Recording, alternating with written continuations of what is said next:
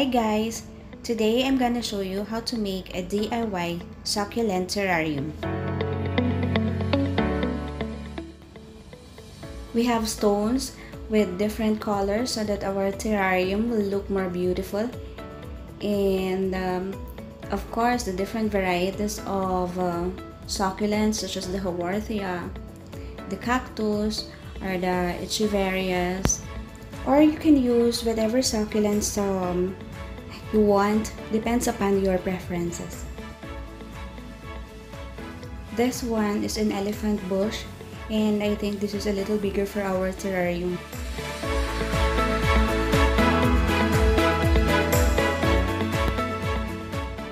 We also need a glass bowl where we will be arranging all our things. Layer the stones carefully at the bottom of the fish bowl. We will be using the bigger ones. This will serve as the drainage for our terrarium.